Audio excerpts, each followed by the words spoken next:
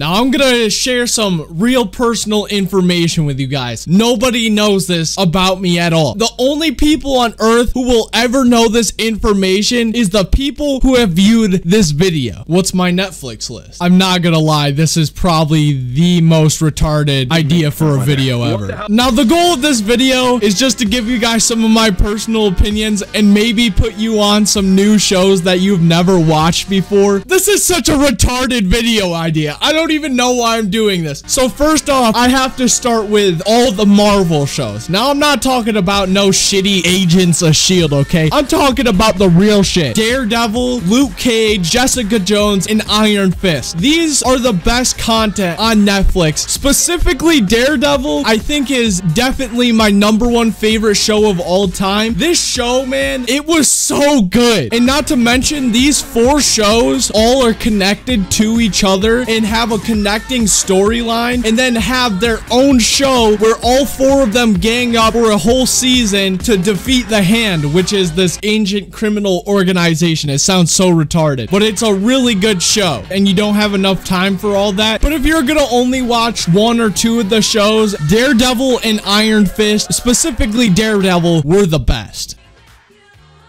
Now, from now on, I'm only going to go through the really notable, groundbreaking stuff. So, The Interview, everybody's watched that. Such a great movie. The Haunting of Hill House, this is a very underrated show. It has Victoria Pedretti in it, my future wife, basically. And then there's Breaking Bad. I put off watching Breaking Bad for years. People were telling me since 2013 that I needed to watch Breaking Bad, and I never even took it into consideration until this year. And then I watched it, and I was like, wow, this is such a great show. But it had a terrible ending. It was really lame. Mr. Wood, let's fuck hookers. Only a spoonful.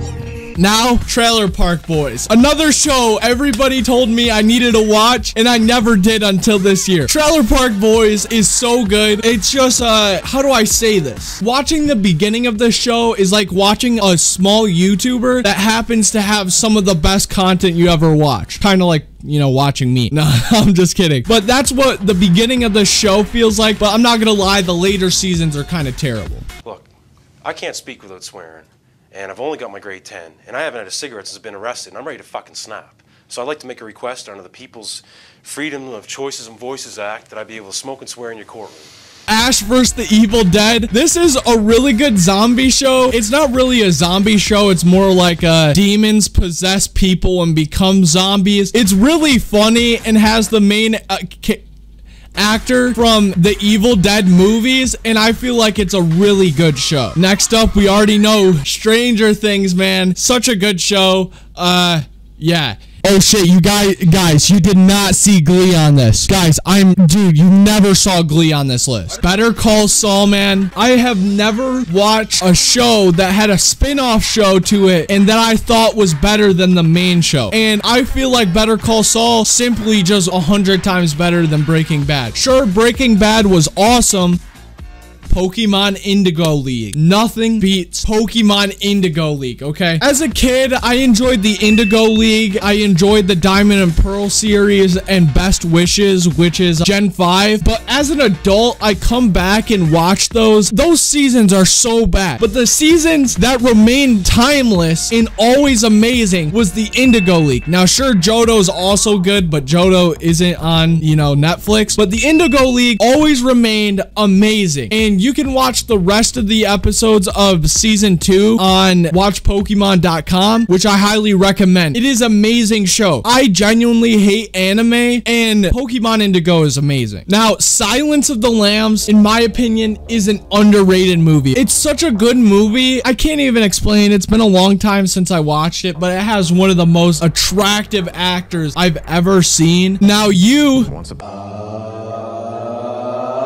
was a really good show. I made a video about this show. It's very cringy, but you can watch it if you want to. I love this show. It was actually just really good. It had you on the edge constantly the entire show, but it wasn't gruesome enough. It wasn't so nasty that you couldn't watch. And that's why I like this show. I don't like shows with like murder in it. You know, it makes me uncomfortable watching it. I'm not even gonna lie. But this show perfectly does it. It's not overly gruesome, and a lot of the killing is off off screen. So I really enjoy the show, and it has a great story. Now, The After Party, I think my favorite movie, no, it is my favorite movie of all time. I discovered this back in 2018. Ever since, I watch it at the end of every year to get me hyped up for the new year. This movie is not meant to be motivating, but when I watched this movie, that's how I took it. Just the ending of the movie gave you this nostalgic feel that hits you so hard, it feels like you're gonna start crying. And then Pokemon Journeys, in my opinion, Pokemon Journeys is the only good episodes since Indigo League was released. I feel in all the other series, almost every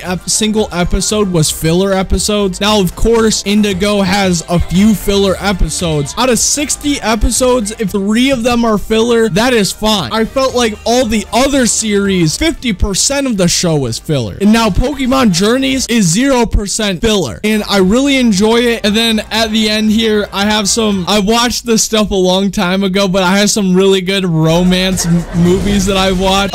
Always Be My Maybe is really good. Desperados is really good. Someone Great. This is a good movie. So that's my boring ass Netflix list. I know it's not much, but I had to shed some light on the Marvel shows because they are amazing. I just finished Iron Fist 2 days ago, and man, I really wish I watched all those shows in order. And if it weren't for Netflix, I would have read through every single one of my books that I own through quarantine. So I'm glad for Netflix that it takes up some of my time while I do nothing throughout my day. So yeah, I hope you guys enjoyed the video. Like and subscribe, all that bullcrap, blah, blah, blah. And yeah, I'll see you guys in the next one. Peace.